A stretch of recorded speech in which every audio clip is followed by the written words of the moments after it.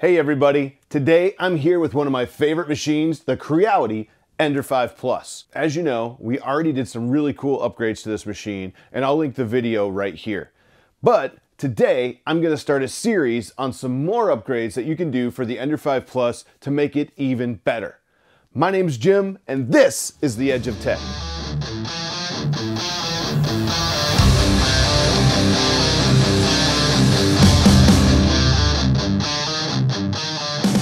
So like I said, we're gonna start a 3-part series on beefing up this Ender 5 Plus even more than it already is.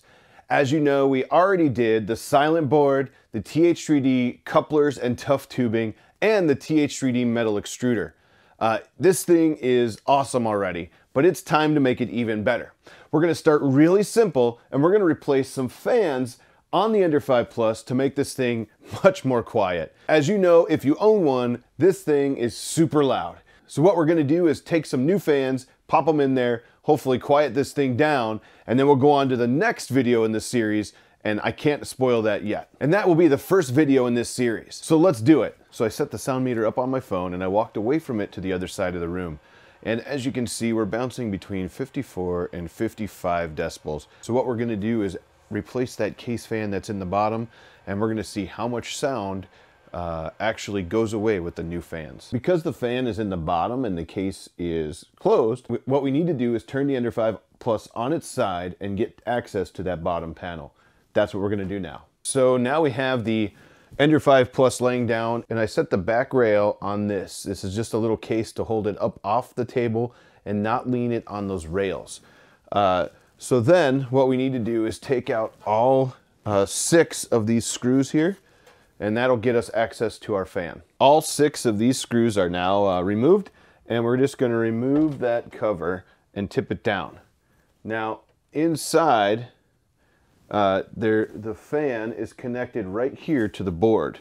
So we need to just pull that out, and that will come out just like this. So this is the fan we want to remove. And this is our new fan from TH3D. They also send you some of these connectors to make this really easy. So we're gonna take our old fan and just cut the wires like that. So now you have a separated wire. Then take the new fan, and it'll have these ends here. So you wanna cut those as well. So now that both ends are cut, it's okay if you wanna shorten this cable, but you don't have to. How these work is you take your red wire and you put it in one side. You take the red wire of the connector and you put it in the other side. You make sure they're both all the way in as far as they go until they're bottoming out. So these are both all the way in as far as they go until they're bottoming out inside of this connector. Then you grab a pliers. Once they're all the way in, you just give it a good squeeze. It can be any pliers you want. And when they're connected, they'll be in there. Give it a nice tug. Make sure that they're not coming out, but those two are connected. So do that for this side too. When you're done, this is what it'll look like. You have your black connectors, your red connectors, and the original connector that goes to the board here. Now we want to take the old fan off, so take your Allen wrench and just loosen all the bolts and take all of these out. Now we can see we have the fan out, and you need to pay attention that the sticker is facing up. So take the screws and dump them out, and you'll have 4 screws. New fan will set like this, sticker facing up. We're gonna take our screws and just tighten it in, and we should be good to go. So I was going to start putting these on, and I realized something. The Creality case has these little round areas here, and the Creality fan actually is cut out to go around those. The TH3D fan is not cut out to do that. So what I'm going to do is get just a little bit longer bolts here, and we're going to still bolt it down like we normally would. There'll just be a little bit of a gap between the fan and the case. I don't necessarily think that's a bad thing, but I just wanted to point it out that these are actually widened to go around those, and this one isn't. Once you got it screwed on, you should be good to go with your brand new fan here. Now there is another option. So when I did this, there is that slight gap right here just because the fan isn't cut out to go around those. But we can actually fix this with a drill bit, and that's what I'm gonna do next. So what I have here is a 7/32 drill bit, and I have taped off just as tall as that is right there. So what I'm going to do is take it and drill down into here just enough for it to go over that collar, but not all the way through. Now, as you can see, I got these drilled out nicely, and I used a 7/32 drill bit. I'm going to flip this over, and it pushes right down on those studs. So make sure it is flush and level, make sure it's flat, and that's it. Now just tighten your screws in. Now we have our fan secured with the screws. It is drilled in like this one was, so it's flush and down, and that looks much better around the gap here. It was really easy to do. That whole drilling time maybe took me 2 minutes. At this point in the first video of the series, we can take and put our back panel back on. When you put the back panel on, plug this back into the board where it came out of and put the 6 bolts back in. We could do that now, but what I want to do is actually go on to the second video in our series. So if you just wanted to learn how to replace a fan in the case, we just did that. Video's over, you're good to go. The next video in our series is actually going to be replacing this power supply in the Ender 5 Plus. So don't forget to check that out. It should be coming out next week, and then we'll have the final results in the third video, and that'll actually show you the final results of all the upgrades we did.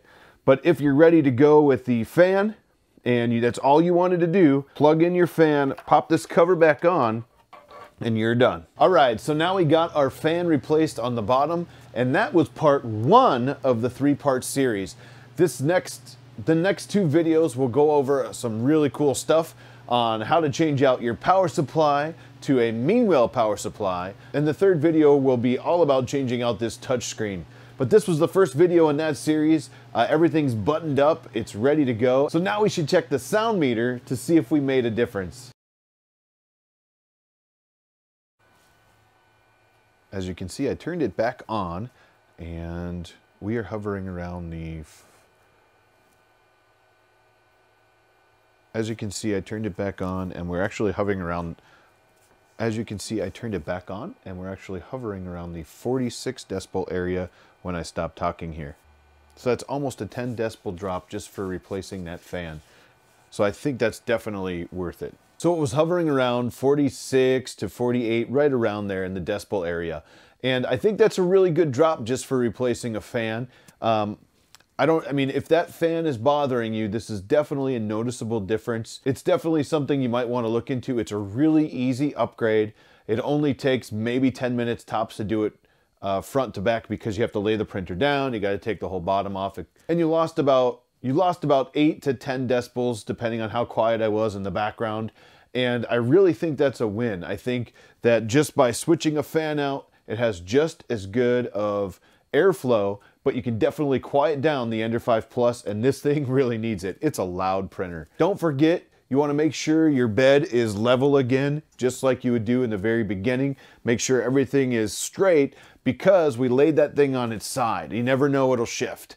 You may even want to do a manual bed leveling, even though you have the BL Touch on there, just to get it really close. And then from there, you should be good to go. Well, that's it for today's video. Remember, we have 2 more in the series coming up. I hope you learned something today. You can do this. It's really easy. Keep printing. Hey everybody, thank you guys so much for watching. Don't forget to catch us live on Monday nights on our live show called Hot Makes. We do that every Monday night at 6 p.m. and you can catch us there. Also, we're going to start putting out videos every Thursday, so stay tuned for those too. So Monday night, 6 p.m., we do the show called Hot Makes. Thursday, we'll put out a video for you guys.